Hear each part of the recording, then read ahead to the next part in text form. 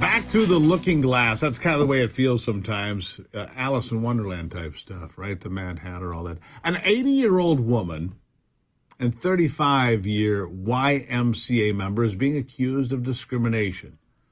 Why? 80 years old, been at the Y for 35 years. Discrimination, why? Because she protested the fact that a man was using the same shower as she was. Julie Jamin says she was showering after using the swimming pool when she heard a low voice in the locker area. She says she saw a man in a woman's swimsuit outside her shower stall occupying the same space as little girls who were preparing for their own swim time. Jamin says she told him to get out, and when he refused, also told the aquatics manager to remove him from the area. Instead, she was told to leave, and that she was discriminating and not allowed to come back to the pool because he's walking around with his junk hanging out. The aquatics manager has stated that the person in question identifies as a woman and is a Y employee. Jamin has since reported the incident to the police and appeared before the city council to protest the incident. Indecent exposure is what you used to call this.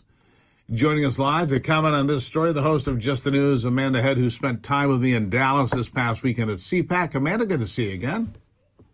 Good to see you, Steve. You know, you and I over the weekend were reminiscing about our first time on air together, and I think that was about 3 years ago, and I never would have imagined that 3 years after that, you and I would be on air talking about men's junk. I just didn't see that coming. You know, it's about as polite as I can put it. I mean, here is a man in a woman's swimsuit parading around in front of little girls, and somebody thinks this is okay. I don't think this is okay. This is not normal. This is borderline. I mean, if he's around these little kids, it's borderline pedophilia. Am I wrong?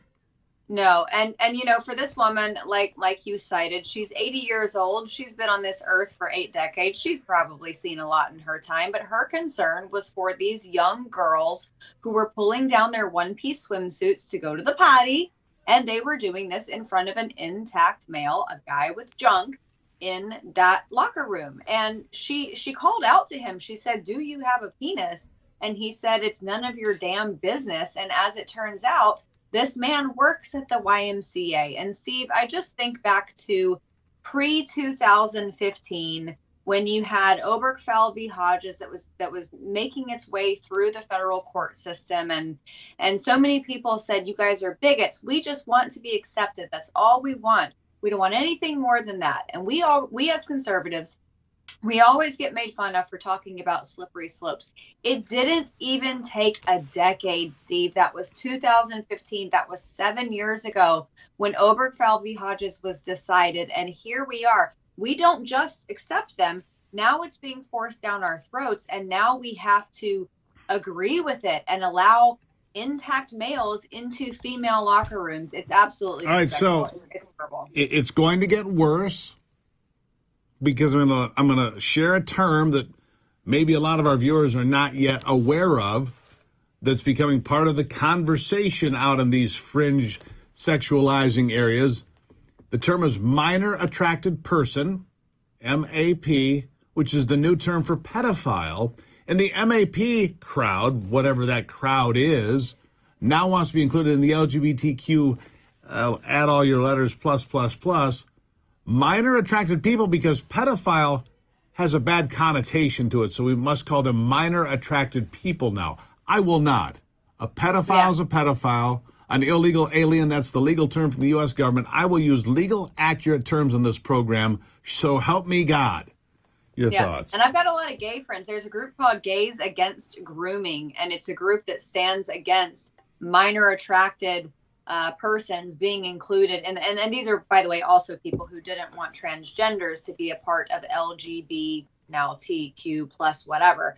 But it's sad and it's pathetic, but you have this group of people. And I will just point out that South Park has and always has been way ahead of its time, because they were talking about NAMBLA. I think the NAMBLA episode was about 15 years ago, North American Man Boy Love Association. Look it up. It's a real thing. Yep. And they made fun of it on South Park.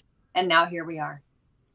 Yeah. And it's been around, that organization, Is the word pervert, is that still, a legal term? I just throw it out there.